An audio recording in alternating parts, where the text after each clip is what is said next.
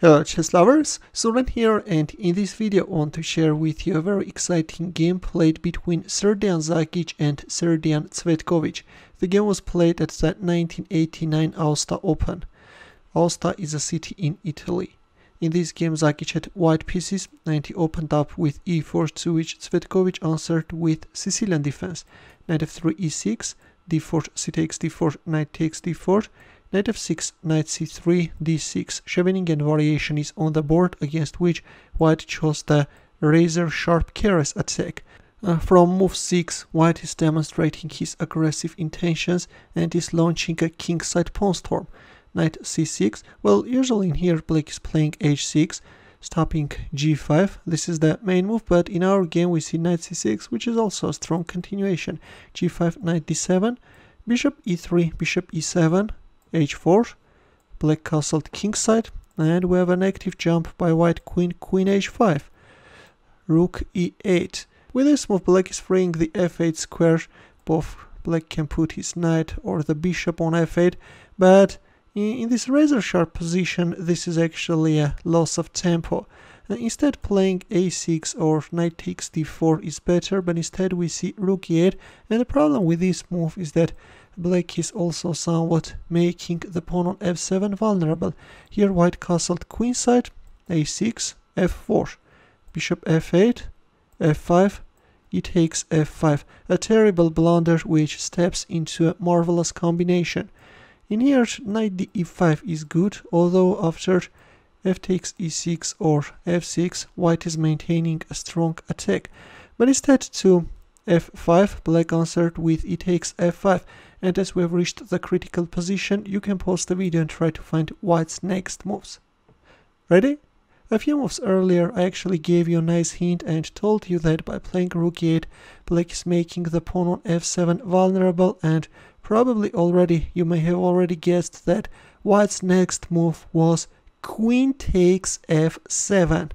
If you are watching my videos regularly, then probably you remember that a few days ago I shared with you Yuri Trainov's game against Luben Popov, where again a similar queen takes f7 sacrifice blew apart black's position. In case you missed that game, the link just popped up on your screen. But now let's see what happened in our game. So black accepted this marvelous queen sacrifice, but if not king takes f7, for example, if king h8, then anyways black's position is lost. Bishop c4 can follow. If bishop e7, then knight e6, and yes, the game is over. In our game we see king takes f7, and white is emphasizing the vulnerability of a to g8 diagonal further. We have bishop c4 check, rook e6, knight takes e6, queen a5, knight c7 discovered check, king e7, and there comes the second knight, knight d5 check. Just no way out, and the miserable black king is being chased all over the board. Knight e6 check.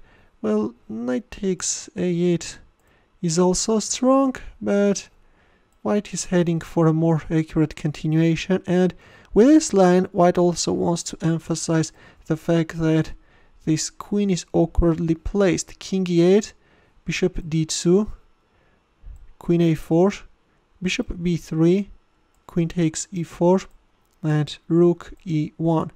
And now already at this point you should give up your queen, otherwise if a move like for example queen takes h4, then you can step into an immediate checkmate. If king f7, then knight f4 discovered check, and then bishop takes d5 checkmate. So in our game to rook e1 black answered with rook b8, preventing any unpleasant forks, and lost the queen on e4, f takes e4, rook f1. At this point materially we have an equality, right? And black even has an extra pawn, but of course black's position is totally lost. Knight ce5, bishop b4, knight f3, knight c7 check, king e7, rook d1. We have another very nice target. Knight c5, knight takes c5, a5, trying to deflect the dark squared bishop. Of course, if you recapture, then you can get checkmated. Black played a5, And we have another very beautiful move, knight a6. I have to tell you that at this point even bishop takes a5 is winning, and then white can play bishop b6, but white chose this interesting looking knight a6 move. The idea is that now if b takes a6, then white can capture on d6, and then on f8, and then if king takes c7, then bishop d6 is winning. That's why in the game to knight a6, black answered with a takes b4, removed the dark squared bishop, but lost the rook on b8. And already at this point, white has an extra rook, right?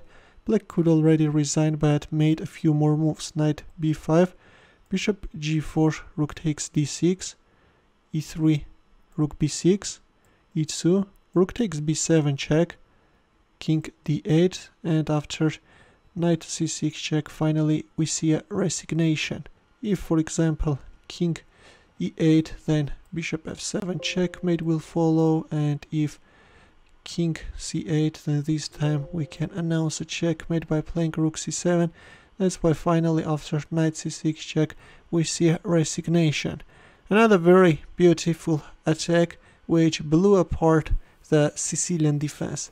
Looks like that in many cases the f7 square turns out to be black's Achilles heel, and one should always keep an eye on similar tactical ideas.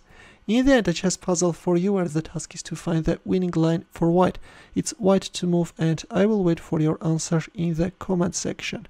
In the end, feel free to check out my early uploads as well. I will see you in my next video. Take care.